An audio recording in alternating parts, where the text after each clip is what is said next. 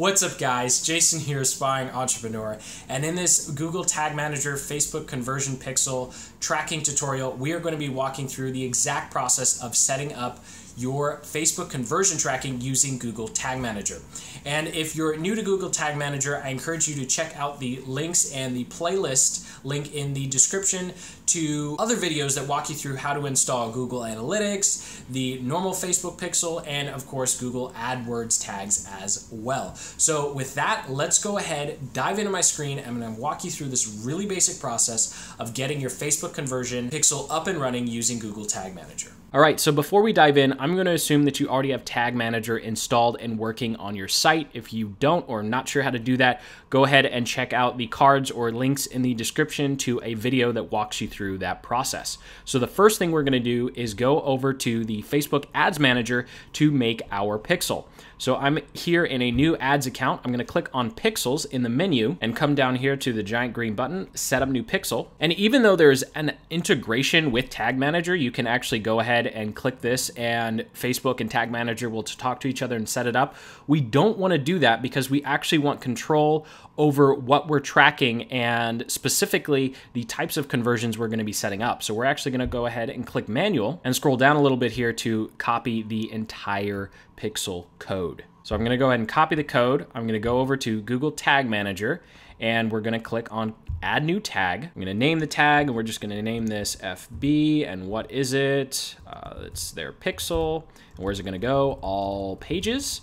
And then we'll come over here to tag configuration and we're actually going to choose custom HTML. And then we're going to go ahead and paste it in here. And there are two things we need to do with this code.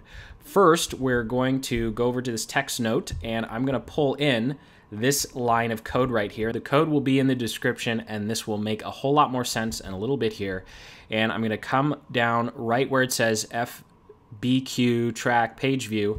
I'm going to come to the end of that line, hit enter, and just insert that line right there. And then at the end of this script, I'm actually going to take out this last couple of lines right here. So I'm going really slow so you can see exactly what I am selecting.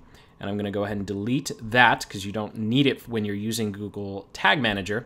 And now the code itself is ready to go. So we're going to come down here to triggering and we're going to select all pages. Now, when you make conversions in the future, you'll be making some custom triggers. That's a little advanced. We'll get to that towards the end of this video. And so once you have this, you are ready to go and you're going to go ahead and click save. And so once we've saved the changes, there's one more thing we need to do before we can hit preview and make sure everything's working correctly. Remember that special piece of code I asked you to add to the Facebook pixel? Well, it contains some variables. So we're going to click over here on variables and we're going to configure. And we're going to select container ID and HTML ID, and we're going to just go ahead and click off, and there you go, it's working correctly. So we're going to go back to overview, and now we can preview.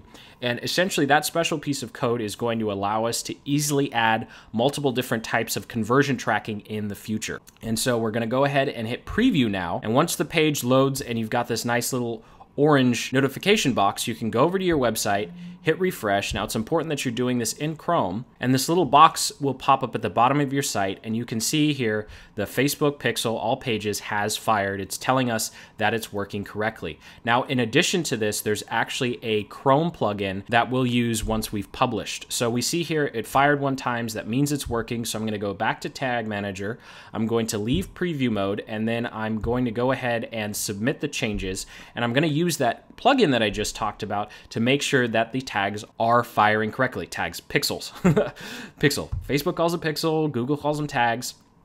So when you submit the changes, you can just go ahead and name your change and say what you did. And once you've made your notes, you can go ahead and hit publish. You'll get a quick summary page that looks something like this, telling you what just happened. And now we're ready to go back to our website and use the Facebook Pixel Helper plugin here to make sure that the pixels are firing correctly. Now, because I'm doing this tutorial, there's more than one on here. Hopefully you only have one. If you see multiple like this, that means you have doubled up, or maybe you forgot to take take a pixel off in another area on your website when you started using Tag Manager. But for you guys, there's really only going to be one pixel, not three like you're seeing here. Now, if however you're just interested in remarketing, then everything else you just did is good enough. Because you've set up your Facebook pixel, it's firing on every single website, you can come over here, create a custom audience, select website traffic, and then create audiences based upon certain pages people have seen. And you can get really, really detailed with this. So if you just want to make a bunch of remarketing lists, you want to remarket people based on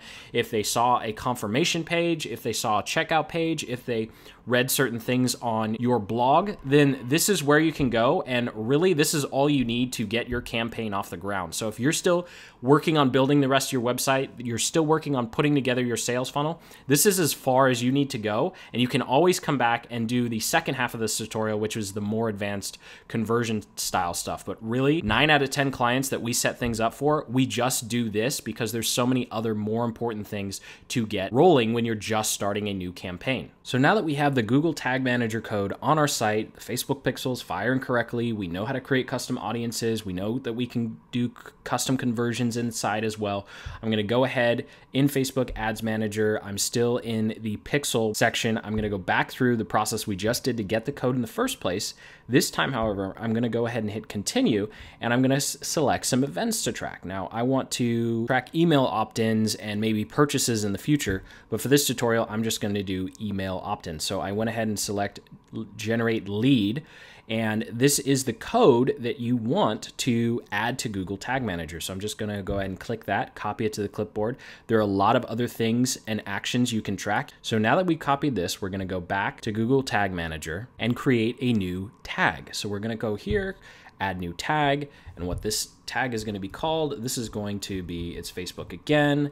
And now that I've named it, I'm ready to actually add the tag code. So I'm going to come in here to custom HTML again, drop in that tag code. And now what we want to do is make sure that it fires after the Facebook pixel. So if you remember, we added this little piece of code to our Facebook pixel that goes across our entire site. Well, this code helps tell Tag Manager that, hey, once you're done firing the pixel, look for some other things that I'm going to be adding in addition to the pixel code. So we're going to come down here to advanced settings, and then we're going to go to tag sequencing, and we're going to say fire. We want something to fire before this event tracking, before we do the lead. So we're going to select tag, and then we're going to select FB pixel all pages. So what we essentially just did was we said, hey, Tag Manager, fire the Facebook pixel, then fire this guy, right? So we're firing in the correct order. Otherwise, what we would have to do is we'd have to copy and paste the entire Facebook pixel into this box, and then we'd have to manually add the FB tracking lead, which it can get really, really tedious, because that would mean essentially you have to create an entirely new Facebook pixel every time you want to track an event, and it just gets really, really messy. So this is a nice clean way to do it. So now that we have that set up, it's going to fire at the correct time. It's time to select a trigger.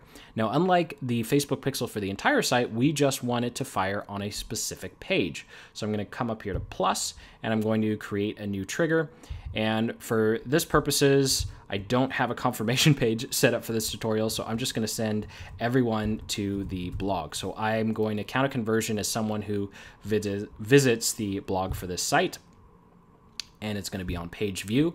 And just like the options you have in Facebook when it comes to your custom audiences and your custom conversions, you can come down here and select page path or page URL. And then of course you have a bunch of options as well. So you can get really, really specific on which pages you want this tag to fire on. So for example, let's say I have an e-commerce store and I want it to fire every time someone visits a product page. Well, I don't want to go and add each individual product page, and I don't want to have to continuously add the new project page URL that are made in the future. So I could just type in product here, and then Tag Manager would know anytime a URL contains product that it should fire. And then that way I don't have to do it on every single product page. In this particular instance, I'm just doing blog readers. So I'm just going to go ahead and do blog and go ahead and save the trigger. And once I have the trigger, I can go ahead and hit save. And now we're going to go into preview mode again to make sure everything's working properly. So I'm in preview mode. I'm going to go back to the website, refresh, and you can see on the home page now we have tags fired, the Facebook pixel, tags not fired, the blog lead. Okay, so that means that it's not firing on this page, and that's what we wanted. We don't want to track a conversion of someone who just showed up to the website. We want to track a conversion when they actually go and click blog. So now that we've clicked blog, you're going to see that both tags are firing correctly. And this means you are good to go. So just as a final check, we'll go back to Tag Manager, we'll leave preview mode, we'll go ahead and submit those changes, and we'll use the Facebook plugin to make sure that everything is 110% working properly. So I'm going to go ahead and submit those changes. And once I hit publish, I can now go back to my site and make sure that the tags are showing up correctly. So I'm just going to go ahead and hit refresh and then use that Facebook plugin to make sure everything's working just fine. And as you can see, they're both firing on the correct page. And so that is all there is to it, to setting up your Facebook pixel conversion tracking using Google Tag Manager. Thank you for watching. I hope you found this video informative and actionable. If you got some value out of it, go ahead and hit that like button and then subscribe, because over on my YouTube channel, I'm doing Google Tag Manager tutorials just like this one and documenting the entire digital marketing process. So if you are an entrepreneur or small business owner trying to figure out this whole advertising, digital marketing thing, I encourage you to join myself and other aspiring entrepreneurs on this crazy journey we call entrepreneurship by hitting that subscribe button. And of course, if you have any questions about Google Tag Manager, go ahead and drop them in the comment section below. I read and reply to every single one. So until the next video, hit that like button, subscribe, and of course, keep building the business you love. Take care.